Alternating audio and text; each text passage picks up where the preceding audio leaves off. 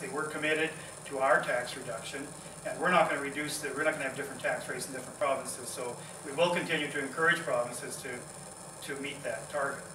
And I mean, we're not going to back off. Obviously, here's Ignatieff trying to pretend that him reversing our tax cuts is somehow just stopping future cuts. That's not true. We budgeted for tax cuts down for corporations from 21.5% when this agreement, when the budget was passed, to 15%, and we're going to carry through on it.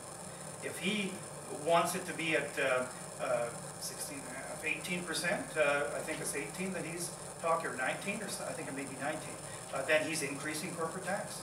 I mean, you can't pretend one thing when reality is quite another. That's what he's talking about now.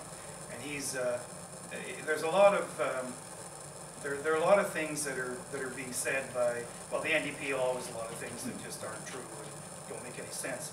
But we're seeing it from the Liberals more and more, and that has to be a concern for them as a party. And I'm not saying that as a partisan thing. It makes it tougher for us to operate in Parliament, because even when we were first elected 5 years ago, you could depend on the Liberals on certain issues. At least they're not going to block something that they know is just really needed, and we would get support from them on some of the key things. At least that's changed, partly because they've moved hugely to the left.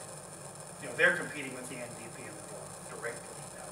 They've given up trying to compete with us, really.